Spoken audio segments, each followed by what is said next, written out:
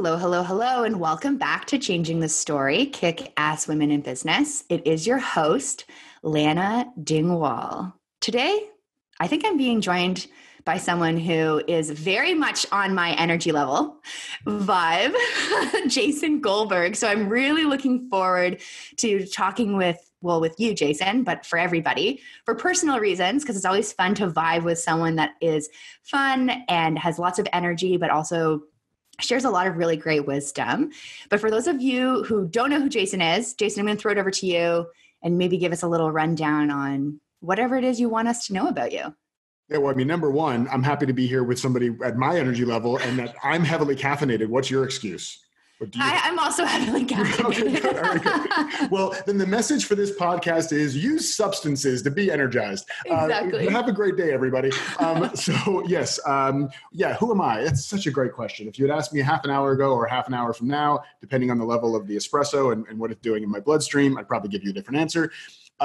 What I am or who I am, I think at my core is an activator of joy. That's my entire business plan. I actually have a one-line business plan, and my one-line business plan is to leave everybody I meet with at least 5% more joy than I found them. So I don't care if that is through my coaching, through my speaking, through teaching, through being a Starbucks barista, through being a toll person who takes change. I don't care as long as I can hopefully bring some joy to people's lives. So that's kind of who I am in the world right now.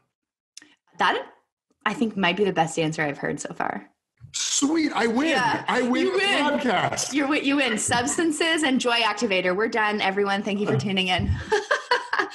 I love that, though. I love that. And this is one of the reasons why I'm really looking forward to actually talking with you. The reason I love your introduction of self is it's not heavily reliant on your resume. Right. And it's really actually it's not about what you've accomplished or what you're trying to accomplish. It's more about how you want people to feel and how you, through making others feel that way, obviously end up feeling yourself, which is what I hope people realize when growing a business is actually what you should be striving for. So 1,000%. I totally believe. And everybody listening, you can steal that one-line business plan, steal like an artist, as Austin Kleon would say.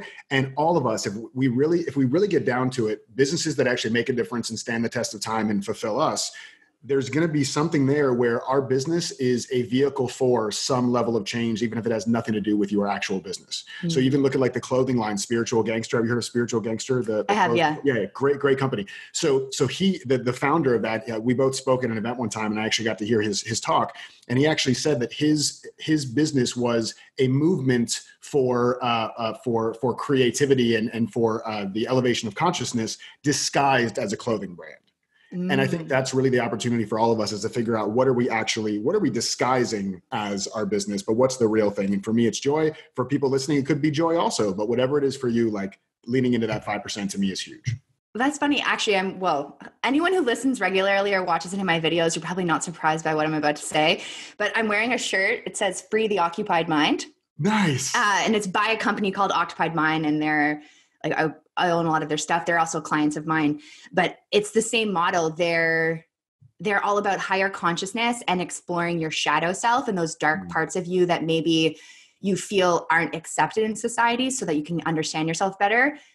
Guys in just a really cool, hip clothing brand. And the joke is that it's more of a cult, like a personal development cult than it is a clothing brand. And I think so those are really great examples of how we don't have to be in the coaching industry to actually be in service of creating change that we want to see in the world or helping cultivate some type of inner reflection, joy, change, positivity, impact in other people's lives. So that was a great example. And I always take a plug to promote this clothing company that I swear I don't have any shares in. So you should. I know one day I will. Oh, when they go public, trust me, I'm saving. Yeah. So it's a really great example. And for anyone listening to the podcast, you can't see, but I'm looking over your shoulder right now, Jason. And I can see your book. Well, I can see two questions. There's two things I can see actually. What will you create today? Yep. Which is I think a really fun curiosity question. Again, leaning into that space of it's not about what are you going to produce, but what are you going to create? What are you going to birth? And it has that fun kind of curiosity side to it. But then on the other side of your shoulder, Prison Break, which Oh, I know what it is. But I kind of want you to talk about it a little bit, because you talk a lot about the concept of being a prisoner versus being a self-leader. And we might not have used those terms on this show, but I talk a lot about ensuring and really cultivating an intentional mindset around the type of business you're trying to build, because a lot of us try to fit in. And when we try to fit in, what we end up doing is replicating someone else's dream, someone else's business model. And every step we take, while we might be getting reassurance from outside that we're succeeding, every step in that direction takes us a step further from where it is that we are supposed to be going. Mm-hmm. And I know the concept of prisoner versus self-leadership, in terms of how you talk about it, is sort of in that relation around how we have to break free from what's expected of us, or break free from what we think we should be doing or how we should be doing it, mm-hmm. and actually feeling empowered enough to lead ourselves. So you're obviously an expert on this. Well, I'd love for you to talk about it. Yeah, I'm an expert in so much as all my expertise, which is really just, I'm an expert on one thing, and it's my own experience of life. Yeah. And so I'd love to say, like, I did a bunch of, research and intellectual exercises to figure out this distinction and how you shifted. And it was like, no, it's just, I was primarily a prisoner the first 30 years of my life. And so I got really, really good at it. And some people get jealous of the level of mastery I have around being a prisoner, but it's okay. Like, don't be too jealous of me. There's time. There's more time. So that distinction, the prisoner versus self-leader distinction, really came from, honestly, I mean, the majority of my life, even though all my life I've always been kind of like the joyful, kind of class clown, center of attention, always making people laugh kind of person, that was developed as, you mentioned earlier, the shadow side. Two of the things that are now my biggest gifts were really developed as a way to deal with my shadows. And so growing up as the fat kid, I was always the fat kid. From the time I was in first grade, I was kind of already pudgy, and husky was the word that was used back then. I don't know why naming a kid's size after a large fluffy dog felt like it wouldn't be judgmental, but it's where we are. And so I was husky, and then it just kept getting worse and worse and worse. And so when I was 15, I was 250 pounds. Which, and if you remember when you're 15, kids are really loving and compassionate. Yeah. And never do it all based on how you look. So that was fun. And I was also a hopeless romantic. And I was like, the girls would never look at me as like a viable option. And so it was really crazy and really difficult being a teenager. And then I realized that the way I could get over feeling not enoughness because of my body or because of the way I looked or because of whatever was to make people laugh. Right. And so that humor was developed as kind of a security mechanism to deal with my not enoughness. And I really wanted to feel connection with the girls that were around me that didn't see me as a potential, boyfriend. And so I developed empathy so that I could actually connect with them and feel this level of connection with them. And so humor and empathy are the two things that drive my life and my business now, but they were created out of a shadow. Right. And so that whole time from, child to teenager, all the way up through my 20s, I dealt with depression and anxiety, whether it was low-level anxiety or like debilitating anxiety, lots of stress and suicidal thoughts into my kind of mid to late 20s even. So it's not like something that just happened early on in life. And a lot of this stemmed from the what I call the prisoner mentality, which you can call victim consciousness. You can call it a lot of different things. I don't propose that I made it up. I just propose that I mastered it. And it was really this realization for me that I have a choice in any given moment to show up and look through the lens of a prisoner who is at the whim of circumstance, who is at the whim of what's going on in the economy, who's at the whim of who's in the White House, who's at the whim of the song on the radio that reminds you of your ex-boyfriend or girlfriend, and you just break down. And that's okay. Feeling the feelings is fine, but having your happiness or sadness dictated on external circumstances was the thing that I kind of learned to do. It's a learned behavior. It's something in your DNA. Mm-hmm. And so that's one way that I can look at the world and approach the world and react to the world. And the flip side of that is the self-leader, which is it's the same pair of glasses. And as you see on the cover of the book, for those who are watching the video, there's two lenses there. One is like a prison cell and one is kind of a very generic stock photo of an open road. And when you are looking through the self-leader perspective, you take full responsibility for the role that you're creating in your life, in your experience of life, not from a place of shame, blame, or judgment, but from a place of if there is a problem, I'm the problem, which is amazing because if I'm the problem, I'm also the solution. And so it's this very, very small shift, moment by moment. It's not an all or nothing thing. You don't do something. You don't even read my book and then you're a self-leader for life. It's a moment by moment thing. And the awareness of recognizing, oh, in this moment, I'm being a total prisoner. That's a win. Whether you shift into self-leader or not, just understanding, oh, I'm contributing to what's going on and how I feel right now. That's a huge step in the right direction. And it's what I'm trying to live in the direction of myself every day and trying to help my clients with as well. I really liked your explanation of that too, because I like the word prisoner over how you use the word prisoner over the victim mentality, which it's another way of doing it. But whenever we use other types of language, it can allow us to see the analogy clear, to make connections to our own life. And it wasn't until you started talking about it that it made me think a lot about Ram Dass and how he talks about how you can't escape prison if you're not even aware that you're a prisoner to begin with, because then there's nothing to escape. And when you were describing your, like, the upbringing and the pain and suffering that you went through from being like a young child into in your 20s, it's that idea that so much of that in your reflection was happening unconsciously. Like, it was not, you didn't know you were a prisoner. And so because you don't know you're a prisoner, you can't escape. Yeah. And you said it, like you even said, like you use the word like language, right? Like using prisoner versus victim in that example. The same thing happens here, is that having a prisoner perspective is something that it's like using a language. Like it's like learning a foreign language. So if you're raised in a household that spoke Spanish your entire life, you're not dumb or unevolved or wrong for not knowing how to speak French. It's just not the language that you were raised with. I was raised with a lot of prisoner language. And so that became my fluent dialect. And so I had to also start with this new language, this new perspective on life, and fumble through it. And then it becomes, one day you realize, once you've been studying French long enough, that somebody speaks to you and you realize, oh, I could respond in Spanish or French in this moment without even really thinking too hard about it, because it becomes more natural for you.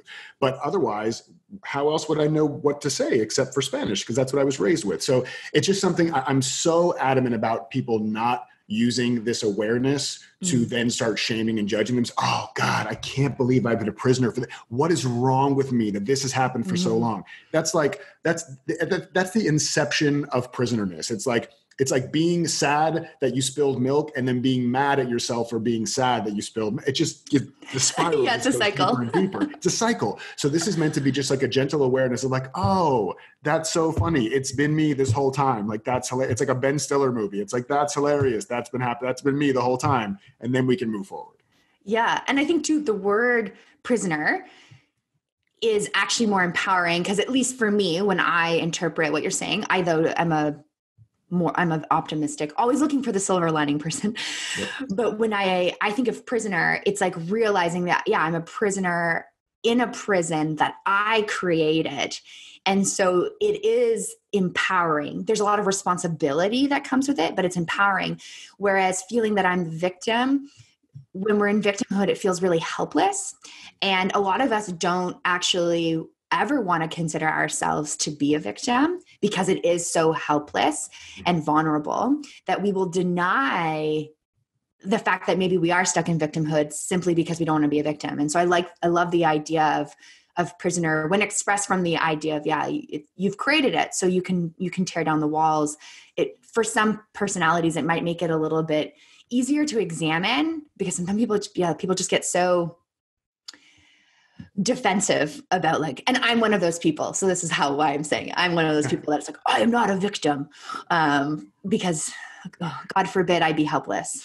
Yeah, no, and that's one of the reasons I don't use victim, is because I believe there are people who are truly victims. They've been victimized by something. And I never want to trivialize people who have actually been victimized, right? This is not for people who have, God forbid, been beaten in an alley or had an abusive relationship or whatever else. They have been victimized, but they are not victims in my perspective. They have been victimized, and they have the ability to shift into self-leadership whenever they're ready to do that.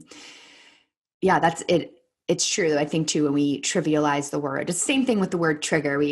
I've heard you speak about it and joke about, like, the trigger word is, sometimes I also find that we have desensitized what the actual meaning of trigger is. It's supposed to be for something huge, but and that's how language works, right? We sometimes adapt something that's meant to be taken really seriously and we dilute it till it loses all meaning. Yeah. And but that's me digressing. That's okay. I love that. I agree with you 100%. Okay. One of the things I was listening to you talk about, which I would love, because again, it's still actually very much in the zone of what we're talking about around language and being really intentional with language. You were talking about how you hate the word, or not, you hate a word in the phrase work ethic. Right. And I'd love for you to kind of speak to that, because what you talk about through this, I think, is a really important topic. And we talk about it a lot on the podcast around how self-compassion is actually one of the best strategies that you can employ to succeed and live the life that you want. But it seems so willy-nilly that we don't even consider it a strategy. And so I feel like with where you kind of talk about work ethic, it's a different take on that concept. Yeah, totally. And so at the core of everything I talk about is really even beyond prisoner and self-leader. That's kind of a tool in the tool belt.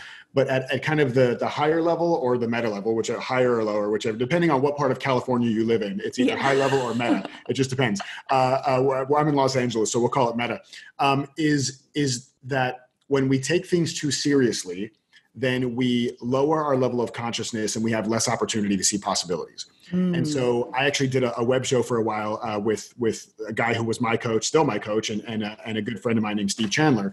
And we did a show called The Not So Serious Life. We did like 71 episodes of this show called The Not So Serious Life. And it was all about taking people's questions about whatever was going on in their life or their business and humorizing it without trivializing it, right? Trying to bring levity to the situation. Because what I know to be true is, if you go back and you watch, were you ever a fan of Willy Wonka, like the movie or the story? Yeah. So I love the original. The Johnny Depp one was an abomination, but the original one was incredible. And I remember the scene in the beginning where Charlie is with his family and Grandpa Joe and everybody else, and they're living in squalor in this little house, and there's the 4 adults all sharing one bed together, complete poverty, nothing that anybody would ever look at and say, that's beautiful, that's amazing, I would love to have that as my life. To me, that's kind of lower level consciousness. It's right there on the ground looking at the thing, and you're so close to the thing, you can't really see what you're looking at. Juxtapose that. I'll just use the word juxtapose. I feel really special right now. Juxtapose that. Compare that, for those of you who are not pretentious listening, compare that with the end where he's in the Wonkavator and it shoots up through the chocolate factory and it's over the city, and they look down and they see their house, and Charlie goes, Grandpa Joe, look, it's our house and there's our school and it's so beautiful. Like, it's so beautiful. In the beginning, this was like poverty and squalor. And the reason I bring that up is because once you have elevated yourself to a higher level of perspective and consciousness, you can see things in a different way that you couldn't normally see them. So I say all this to say that, to me, the root of being able to move forward, gain momentum, continue having traction, and not being swayed by distraction, right? Distraction, breaking that down, undoing the traction you've created, is to stop taking things so seriously. So full circle back to work ethic. To me, work ethic has a very serious, heavy sound to it because the word ethic is involved. And ethic is a moral guideline. It's a moral compass. It's a principle. It's like you're right or you're wrong. And so now it means if I have a good work ethic, I'm a good person. And if I don't have a good work ethic, then I'm a piece of crap. And I personally don't want to play that game. That feels like a lot of pressure to do. And so what I want to do is I want to unseriousize that as much and realize that there are tons of things that I do each and every day that I have no ethic for. I don't have a toothbrushing ethic, and yet I tend to brush my teeth every day. I don't have a shower ethic, and yet I tend to take a shower every day. I don't have a tell your friends you love them ethic, and yet I tend to tell my friends pretty much every day that I love them. So why are we putting so much pressure on work to be that same thing? Why can't we just show up and do the thing because we're creators and that's what we do? And so the more we can, I think, loosen our grip, as Sadhguru would say, loosen our grip, loosen the tight grip that we have on what it means to be an entrepreneur and all the things we think we're supposed to be doing. And we kind of just loosen it up a little bit and we get the blood flowing through our hands instead of rushing to our knuckles. We can see so many more opportunities to move forward without shaming ourselves in the process, if that makes sense. Could that whole time have just been like preach in the background, but because it's Zoom, it kind of, the audio focuses. So I didn't want to take away from what you were saying. No, all of that makes so much sense. And it truly is about leaning into possibility and leaning into the possibility of what can be. And whenever we do that, it does, even if it's just a few degrees, take us out of the pit that we were in before. And that pit is often that scarcity mentality we have. And in that scarcity place, there's so much fear and lack of gratitude and all this stuff. And it's hard to have that higher perspective. Like your Willy Wonka example was perfect. It's really hard to have that higher perspective sometimes, but it's important for us to remind ourselves that it's there.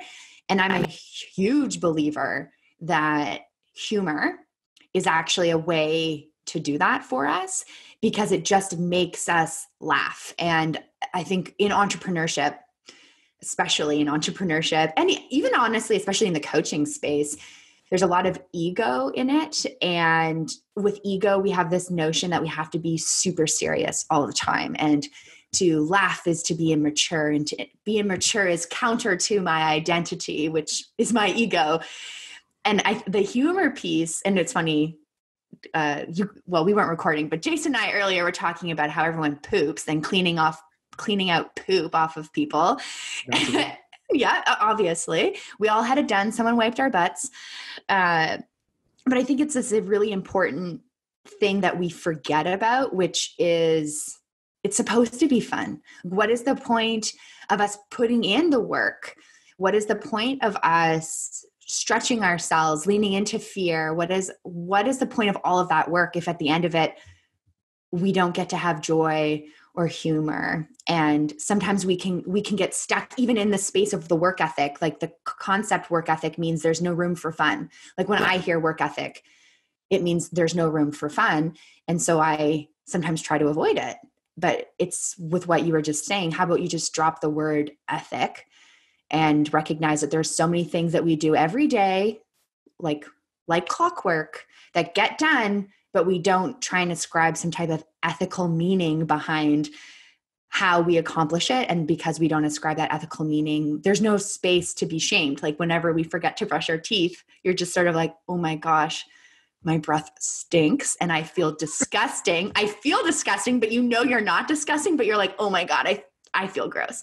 And it's funny and it's humorous. And you're like, oh my gosh, I can't believe I did that.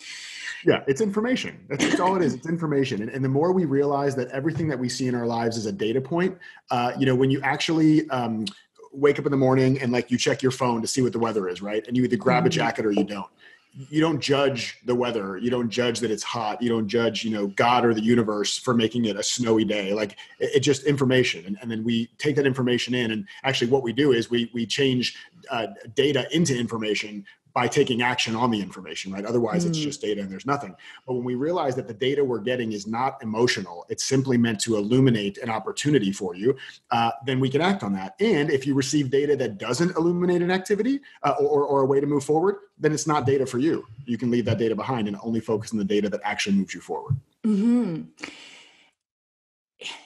And so my question to you would be, because you're good at this, or I'm assuming through this conversation that you're good at this. And this is sometimes the issue that I know I get into with people that I admire, and that I know people who admire me get into, is it's always this assumption of, oh, well, it's just easy for you, or you're naturally inclined to do that. And I know through my experience that ultimately that's not true. It's often something that's cultivated. And as you said, you were really great at being the prisoner. And now you focus on kind of breaking out.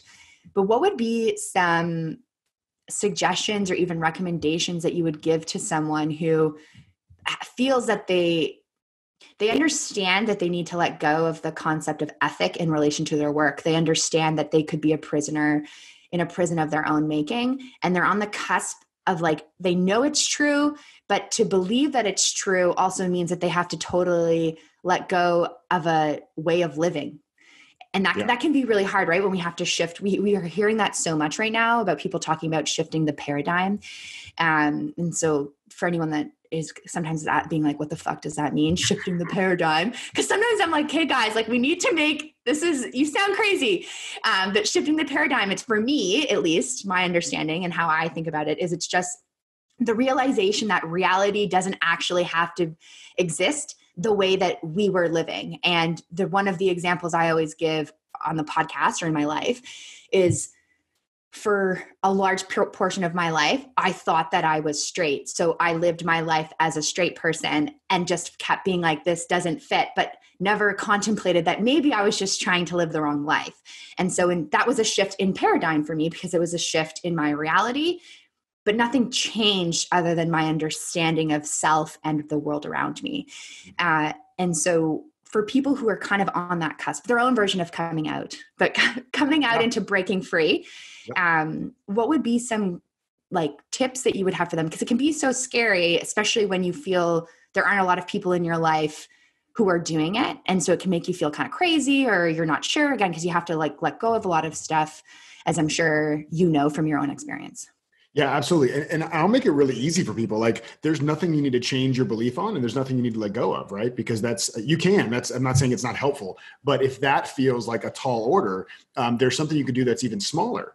And it's really what I kind of, I go back and practice all the time. So back to what you said in the very beginning of this part of the conversation, with like assuming it's just easy for whoever's doing it. No, this is the work that I have to do on myself every day. Like my business, and for everybody, your business and your like romantic relationships are the two biggest vehicles for transformation in your life. Your own life, not everybody else's. Your own life. It brings up all your crap, right? It brings up all your crap. So the reason that I do this work around helping people be more joyful and playful in their business and in their lives is because I need to have the reminders, because left to my own devices, I go directly into seriousness. I take things way too seriously. I get way too hard on myself. Like, I do all those things. So this is a reminder for me to keep doing this for me as well. So it's by no means an easy thing.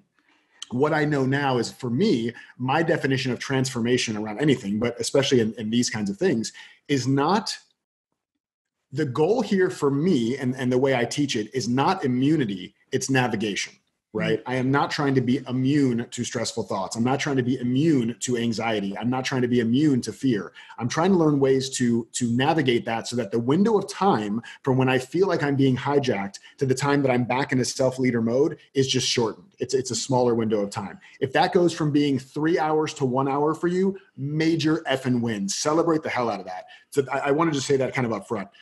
But the really small thing you could do here that's even easier than letting it go or changing your beliefs is, so I was raised by a single mother. I'm an only child. I've been around pretty much just women my entire life. My mom, I was raised in a salon environment, which was great because my mom was a nail tech my entire life growing up. And so I would be the kid doing homework in the corner of the salon. And so I was exposed to every ethnicity, every sexual orientation, everything early on, which meant that by the time I got out in the world and people were talking about tolerance, I didn't understand the concept.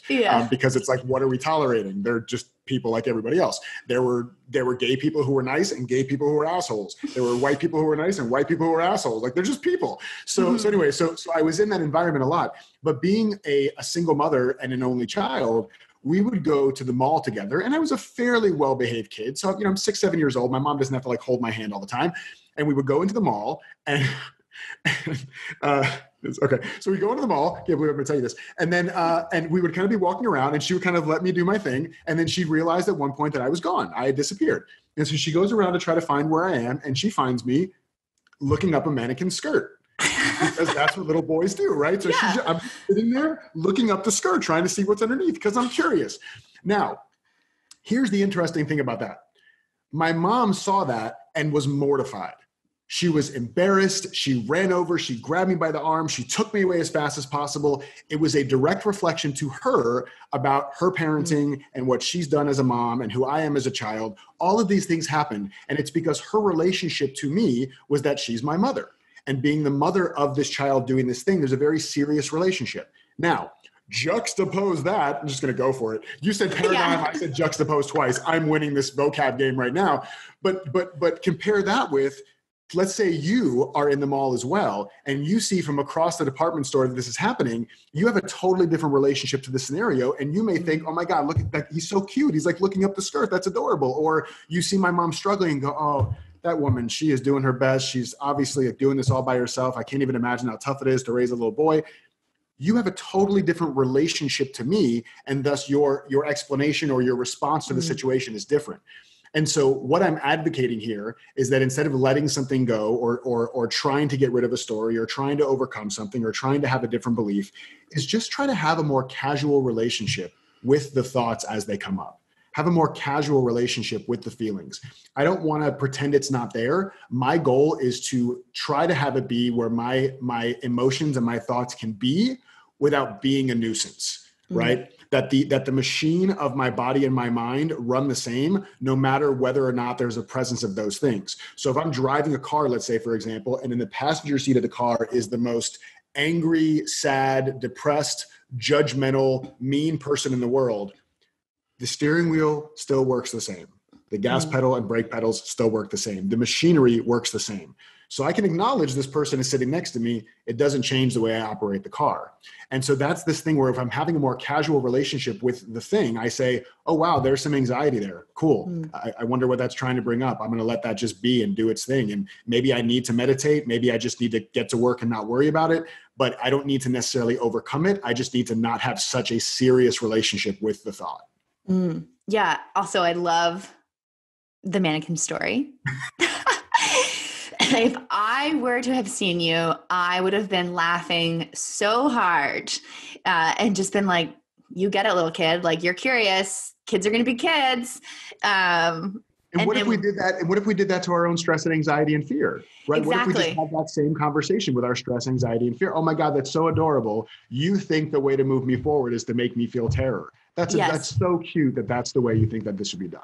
Yeah. And it is, it's sort of well, I know it from like a Buddhist philosophy standpoint, which is with what you were just describing, if you can't let go of this stuff, it's curiosity and playfulness versus judgment versus shame.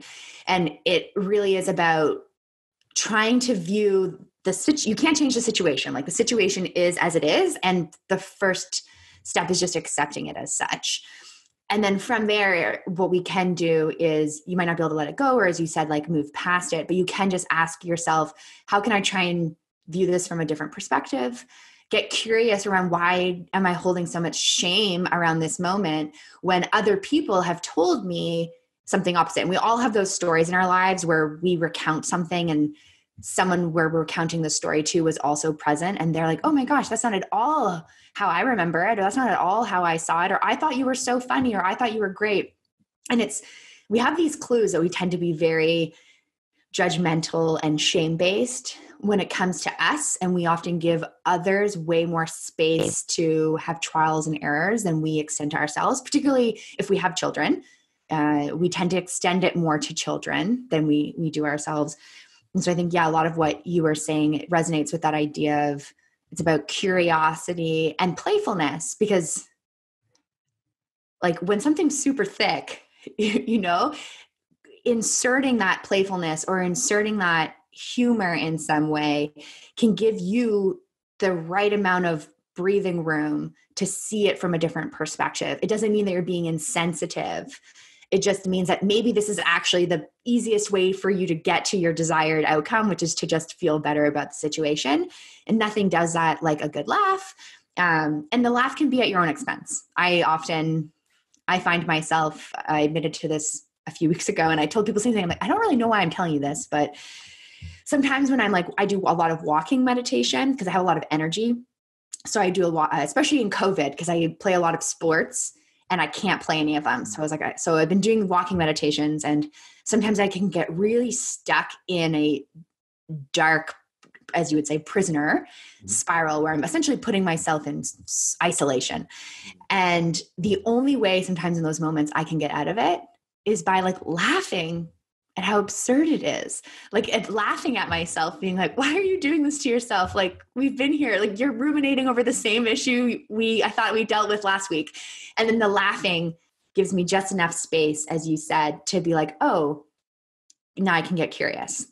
Now I can kind of, and maybe it's lean into the possibility of how could this situation maybe be a little bit different than what I'm remembering it for? And am I choosing to stay a prisoner of my thought right now, or this experience, when there's possibility for it to be something else?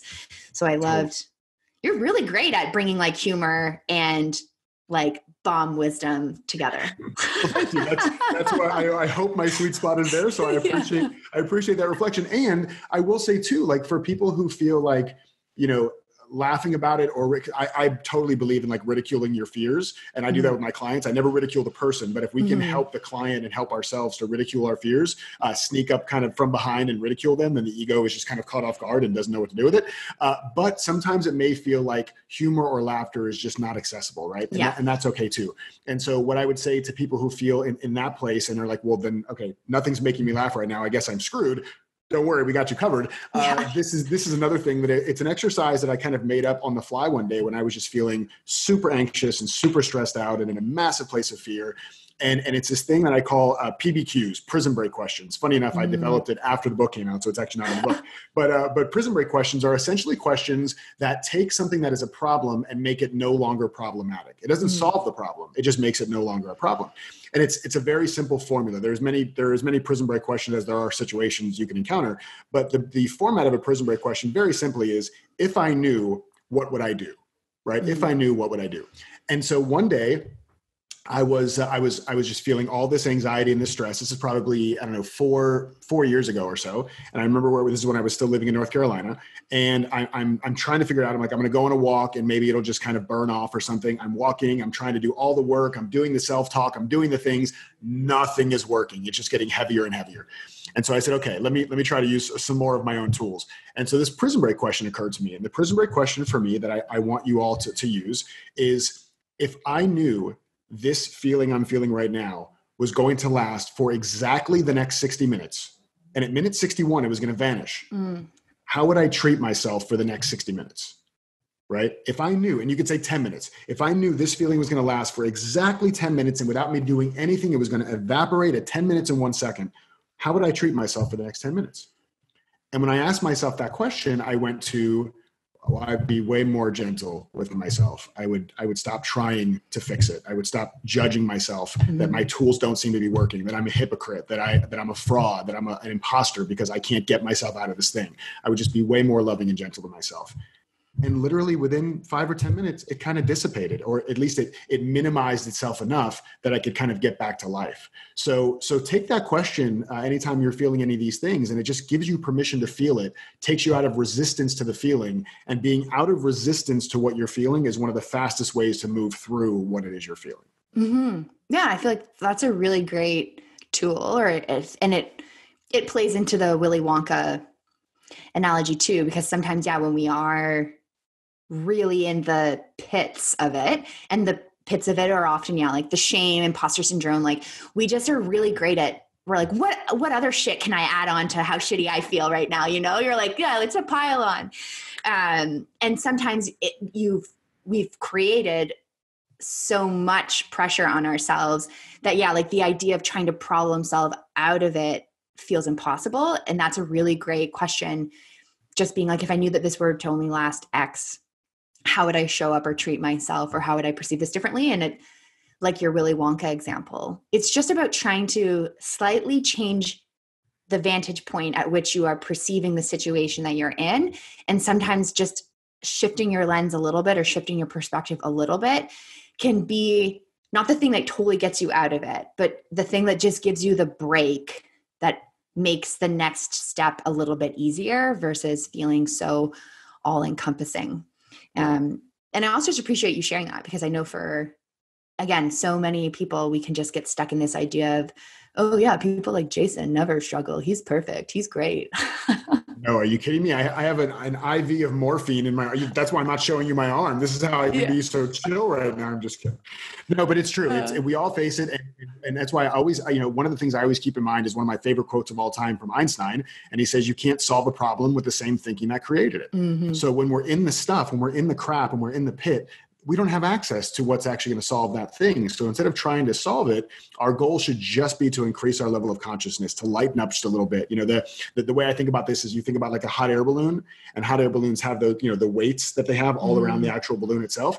And so trying to overcome what's going on when we're in the pit, when we're in the darkest spot, trying to solve it is like trying to ascend in a hot air balloon with all the weights on it. You can pull the ripcord and have as much fire as you want. And even though the balloon will kind of go up, it'll do it with so much force and so much push, and it's not a natural thing. But then as soon as we start to very lightly release the sandbags off the side of the hot air balloon was designed to ascend on its own without a lot of force, without a lot of effort, without a lot of pressure. And so instead of trying to push to get through something, a lot of times just allowing yourself to feel it will allow those weights to start drifting off a little bit, and you start just ascending naturally as a result.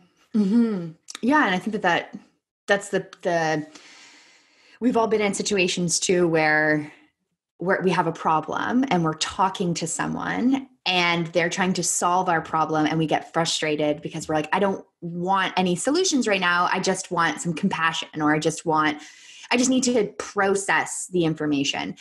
And we've also been in situations where probably we've been giving advice when I know I'm a culprit of that, when someone just needs space. And so it can be like applying that same logic to ourselves, where solving the problem might be just making it worse and it's causing some frustration. So yeah, how can we just create a little bit more ease?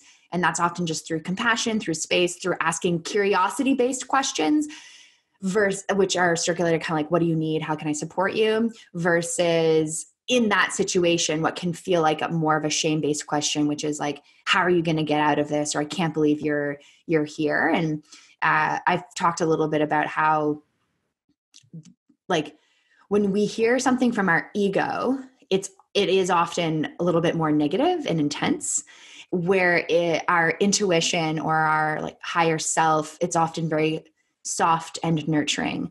And so I know for me, a tactic that I use is, my ego is really great at pretending it's my intuition. So I listen to it, but then I catch myself by being like, oh, but I'm being really degrading right now, or I'm being really shame-based, or I'm being really judgmental of myself. And that's a sign that that's actually my ego, because my intuition would never speak to me that way. It's just like incapable. It's only like that soft, more loving, nurturing, compassionate style thing. So I know for me, that's a tool that I use, because like I said, my ego is really good at pretending it's my intuition. Yeah, I think all of us experience that. It's actually funny. I have 2 chapters in my book that I personally go back to on a pretty regular basis just to refresh for myself. Mm-hmm. And one of them, the chapter is called "Your Intuition is Drunk." That's actually the name of the chapter. Because if you think about this, like if you have a mentor or a friend or a coach or a family member, that anytime you go to them, they're always there for you. They always have great advice. They always have your back. And one day you're struggling with something and you go to ask them for help, and you walk in the door and you see them like completely obliterated drunk on the floor. Would you ask them for help in that moment, right? Like, even if you did, would you trust what they would tell you in return? And actually, even deeper, the flip side of that is that if that actually happened and your mentor, your friend, your uncle, your whatever was on the floor drunk, you would immediately, no matter what you were dealing with, be like, oh my God, let me take care of you. Like, let me make sure you're okay. And let me, get you some water, and let me get you on a couch so you can relax. You would take care of it. And then once it's sobered up, then you can ask it for whatever help you need. And so that's where I think the magic 8 ball, I actually have a Freud magic 8 ball. Okay. Yeah. Hilarious. It just says, tell me about your mother every time you shake it. But the magic 8 balls that say like, ask again later, they get that. The magic 8 ball gets drunk intuition, right? It's not always the right time to ask. So if the answer you're getting from your quote intuition does not illuminate something that you can move forward with, it's not your intuition that you're asking. It's definitely your ego. Mm-hmm. And it's, because a lot of the times I've been here to myself, but people will be like, my intuition is telling me this. And I'm like, that's just fear. Like, that's fear. That's not intuition. And it can be hard though, because it's intuition. It's so woo, quote unquote, woo woo, that it can be sometimes hard to understand what's the differences between the two.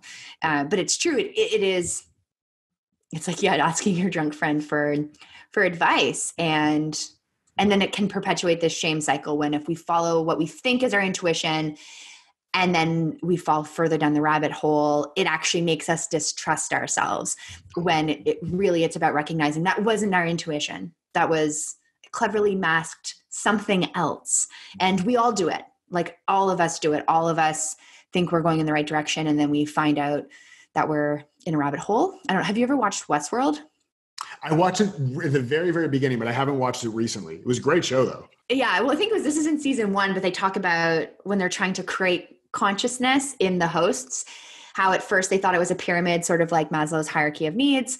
But when they realized this is actually a maze. And I thought that it was a beautiful description of it's obviously in a description of human consciousness, not the robot's consciousness, right. But how it's when we're in a maze, sometimes we think we're going down the right path only to realize that we've hit a dead end and we have to like retrace our steps. And so I think it's like this, for human consciousness, for entrepreneurship, for everything, for living a good life. It's accepting the idea that sometimes we're going to go down the wrong path.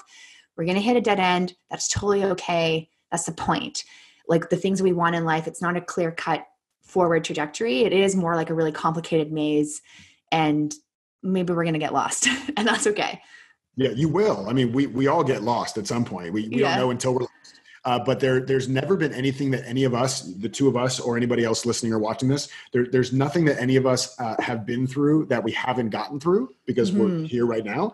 And so the only evidence we have is that we always are resilient enough to keep moving forward. It's literally the only evidence we have of life right now. So any other story that tells us we can't go through something, that's the thing that's a bold-faced lie because we have evidence to the contrary for our entire lives. Yeah, that's perfect. That is absolutely true. And we've often faced a lot more than we give ourselves credit for, because I find, I know at least for me personally, hindsight, we remember things differently, and we tend to always want to picture ourselves being a little bit more resilient than we think. So sometimes we can actually forget about times that we have struggled and we showed up for ourselves, and we need to remind ourselves of those types of things whenever we're doing anything. Yeah, definitely. I have loved talking to you. Me too. Good. As we wrap it up, I would love, just because I have really loved talking to you, what is just anything random? It doesn't even have to do with anything we've talked about today, or it could have everything to do with what we've talked about today. But what is just something you are like, I'm going to share this piece of information, and it doesn't even have to be insightful. Yeah. Well, I mean, why would I start now? I love this. The thing that's coming to my mind right now is the power of being lit up, right? Because like what I'm getting from this conversation is that we're both lit up about the conversation. We're both lit up about the topic. We're both lit up about the mechanism of having conversation. And there hasn't been one time during this conversation where I've had any fear, stress, anxiety, depression, suicidal thoughts, anything else like that. So it stands to reason that if we are trying to focus on things that light us up, then just by the natural unfolding of the way the world works, there isn't room for those two things to coexist. Just like we can't sneeze with our eyes open kind of thing. You can't be immersed in something that lights you up and also simultaneously be afraid or stressed or anxious, right? It just, when you're in that flow state, especially, you just can't feel that thing. And so I guess the thing that's coming up for me is just to share a quote that you've probably heard a million times, but I really want you to hear it through the lens of this whole conversation that the two of us have been having, is this quote that is a guiding principle for my life and my business from Howard Thurman. And he says, "Don't ask what the world needs, ask what makes you come alive, and go do that. Because what the world needs is more people who have come alive." And so as the antidote to, I got to do all this inner work and I got to overcome all my issues and I got to overcome all these things, carve a little of that effort and energy out to just find ways to be more lit up. And you may see that you don't have as much work to do on yourself as you think you do. That's a really great advice. Surprise, surprise. Maybe I'll take that. Maybe I'll actually listen to my advice. Yeah, the first intelligent thing you've said all day. Finally, I win. The caffeine has finally kicked in. Yeah. No, I think it's beautiful because, and it's something we talk a lot about on the podcast too, around, it's really about finding work that fuels you.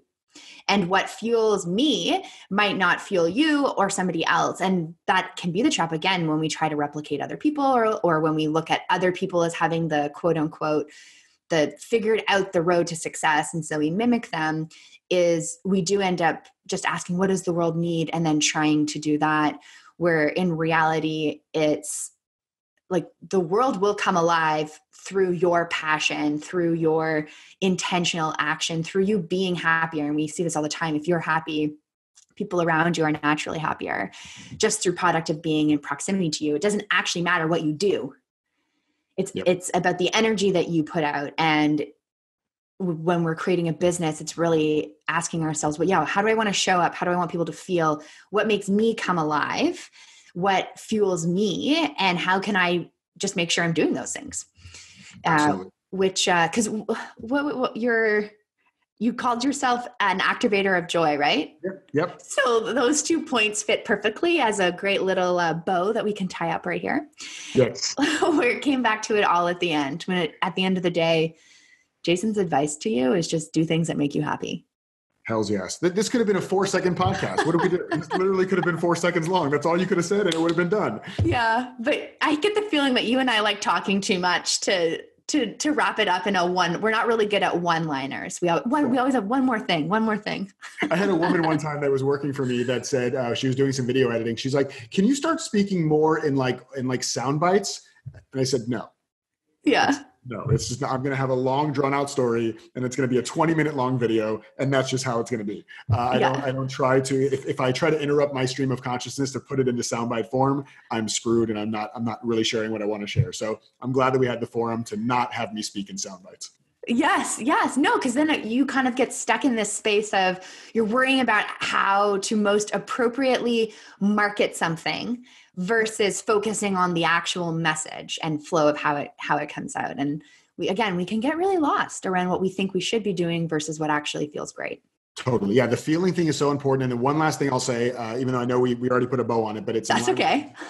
Something that I think is really helpful, especially if you're like a coach or even if you're not a coach, but especially for coaches, consultants, course creators, online educators, whatever, is that in the very beginning, when I started coaching, I had a couple other, I was in tech for about 15 years. We didn't really talk about my background stuff, which is totally fine. I don't care. I was in tech for about 15 years. I had 2 other startups, one in partnership with NASA and the shuttle program and one in transportation before I became a coach. And so once I actually became a coach, it was the first time that it was like selling myself and not like selling another product or service outside of me. And I was obsessed with figuring out what I was going to be known for. Like, what's the thing I could hang my hat on? What's like the one idea or the one principle? And I would look at people that were big and I'm like, oh man, he has his thing and she has her thing. What's my thing going to be? And I obsessed over it and it held me back so much. And I know a lot of coaches feel this way. And then one day it finally occurred to me. It was after the book came out, actually, and I was doing kind of like a press tour thing. And the very last TV interview that I did was Good Day Sacramento, it was awesome. They were a great crew, and the different shows you go on, some people, you can tell they didn't even open the cover of the book, let alone read any of it. But this guy, his name is Cody Stark, really awesome dude, the anchor that interviewed me, and he had actually read at least half the book because he had really good questions. And what he said at the end of the interview to me was, he said, Jason, that was so great. Like, thanks for the interview. He's like, but I just got to tell you, you bring so much joy into the room when you come in. He's like, the AV people that like hooked you up with the mic said it. The people in the green room said it. The other anchors said it. You just bring so much joy. And I had heard that before, but I'd always kind of brushed it off because I'm like, yeah, but that's not smart. That's not monetizable. That doesn't make me feel important. You know, joy, what the hell does that mean? And then I realized in that day, it was, okay, cool. I don't need to focus on what I'm going to be known for. I'm going to focus on what I'm going to be known for activating in other people. What can I be known for giving people permission to feel more of in their own life? And when I figured out that was joy for me and I leaned into that 1,000%, everything started to fall into line. Everything started making sense. And so I think it's really important to figure out what is it that you want to be known for activating in people and then go all in on that. That is like perfect advice. I do know like a lot. Well, and I'm thinking about it because it's timely right now. I'm in the process, at least in the time of this recording, I'm in the process of like behind the scenes rebranding. And, I've been trying to employ more of that style of being is really, how can I actually just communicate to people what it's like to be around me versus the super tangible, like I help X with X, because whenever I try and fit I help X with X, it makes it seem so like logical based, when time and time again, any single person that's ever worked with me, either in a group, at a retreat, one-on-one, who's seen me speak or been to a workshop that I've done, listened to the podcast, whatever, everyone always talks about how I make them feel. It's never about like, they're like, you give really great strategy and you give the practical strategy piece, but it's the first thing that they always comment on is how I make them feel. And so it finally dawned on me, oh, that's just like, I need to represent who I actually am and what I'm actually doing, even if it feels counterintuitive to what we're told to do via marketing. Totally. So I appreciate that, even just for myself. It's a good reminder. You're very welcome. I'm excited for you. I can't wait to see what it looks like, for sure. Thank you. It's going to be fun, because if it's not fun, I'm not interested. That's who you are. So exactly. Of course it should be fun. Exactly.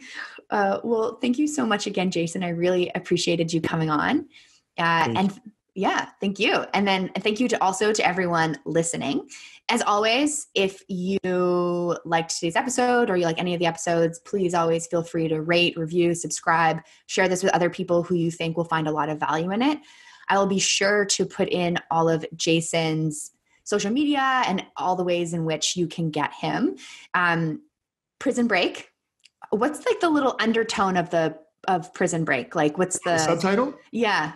Yeah, so it's sorry, wrong shoulder. It's vanquish the victim, own your obstacles, and lead your life. And I'm going to give you a link so that all of your listeners can get a free copy of it, free awesome. digital or audio copy. And if they're in the States, sorry if you're out of the States, but if you're in the States, I'll send you a free paperback copy. You just pay a couple bucks for shipping and handling. So I'll give you a link to that so you can share with your listeners too. Okay, awesome. So I was going to make them search it themselves, but there we go. Okay, that's great. Because I know for me, based on the stuff that we talked about today, like I'm really excited. I've only ever read excerpts of it and seen you speak. So I'm really looking forward to reading the book myself as well.